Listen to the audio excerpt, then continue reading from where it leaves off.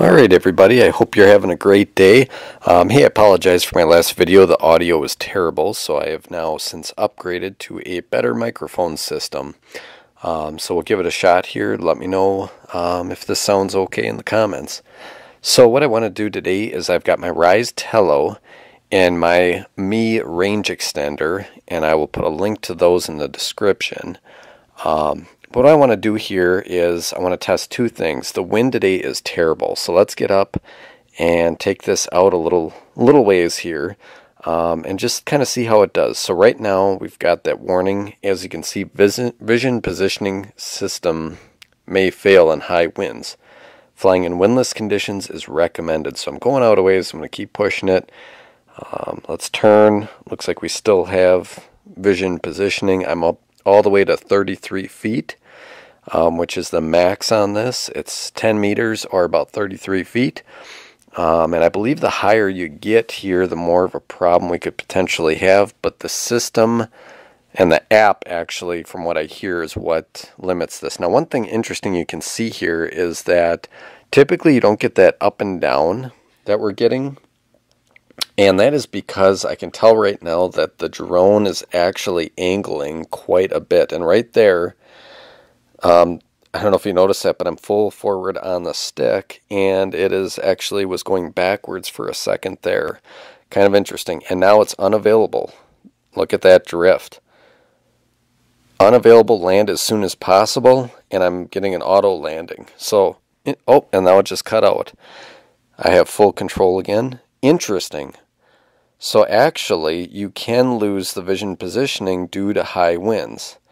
And I'm getting about, I'd say 15-mile-an-hour gusts on the wind today. And let's just kind of get her back here, drop it down, and it's doing it again. It's landing and it's drifting. And we got her back here, and it looks to be stabilized.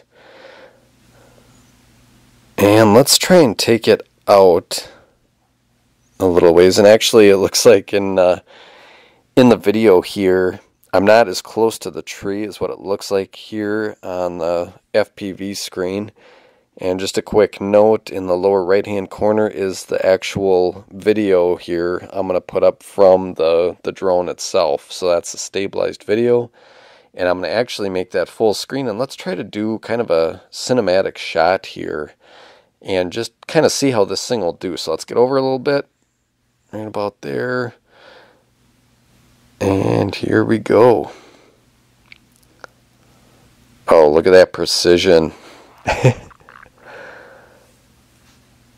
And we're going to fly up a little bit towards this barn. And I wanted to just go back, and then head on out so you can kind of see for a distance perspective on how far out we're flying. And the one thing to note here is when you're flying a drone like this with vision positioning on the bottom, if you notice here, the grass I'm flying in doesn't have a lot of contrast. So there's not a lot for it to pick up on. So, just keep that in mind if you're over snow or water, or if the grass is like a really consistent color. And we lost vision positioning again here. I've never had that happen before, so that just kind of shows you how windy it is today. I've probably got about 15 flights under my belt with this drone, and I've never seen this before. I still feel like I've got pretty good control over it. And actually I'm full stick forward, and it's not going that fast, and I can tell that the drone is actually working pretty hard here. I think I'm going to flip this into high rate mode. Yeah, it is not moving too fast here. Let's flip it into high rate. One cool thing is when you do that, the color of the sticks go from white to blue, which is just kind of a neat little thing. But right now this is almost underpowered. So let's flip it into high rate. Oh yeah. Oh yeah. Check that out. 20 feet per second. We're up to 24, 25, 26, 27, 28. So that's probably a good 18 miles an hour there. And I let off the sticks just to see, and it did regain. It's crazy how fast that thing regains its position and stops. This thing stops on a dime.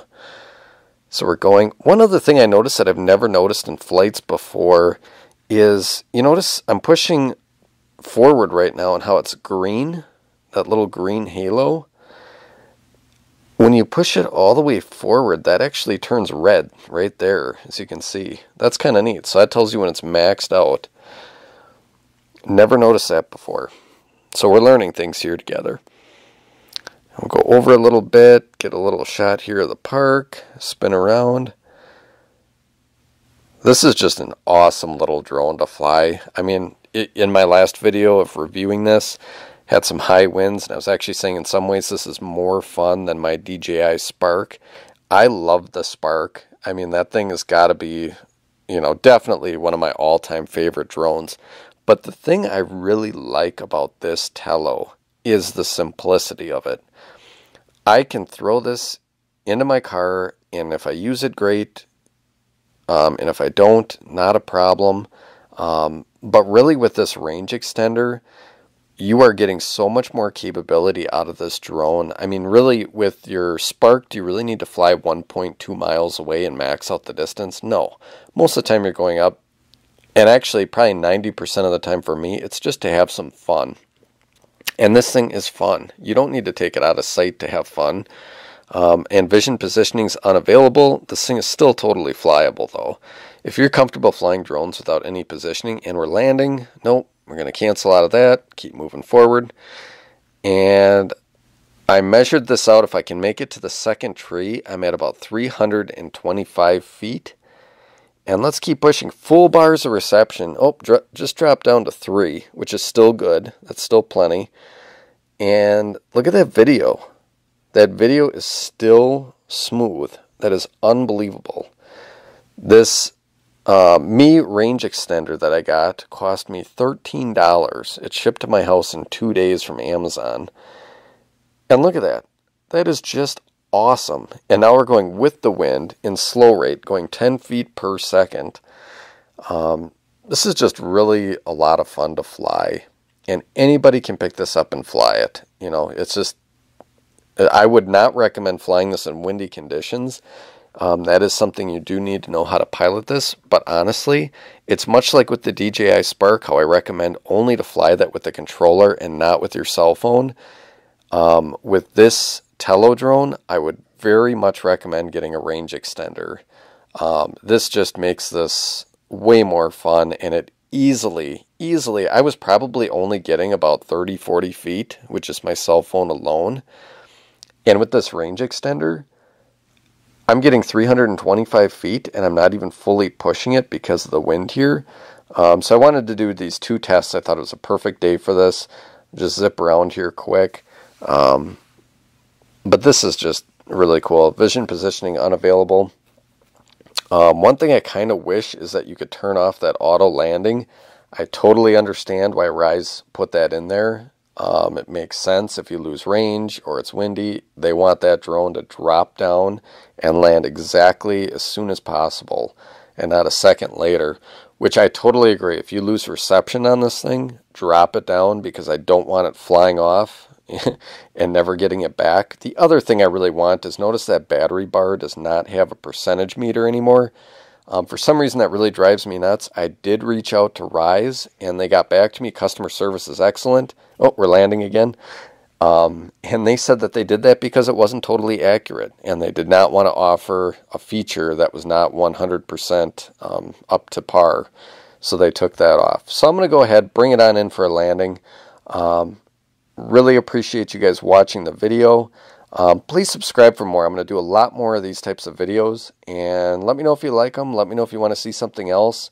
I really like your guys' feedback and what you want to see. So thank you for watching, and we'll see you in the next video.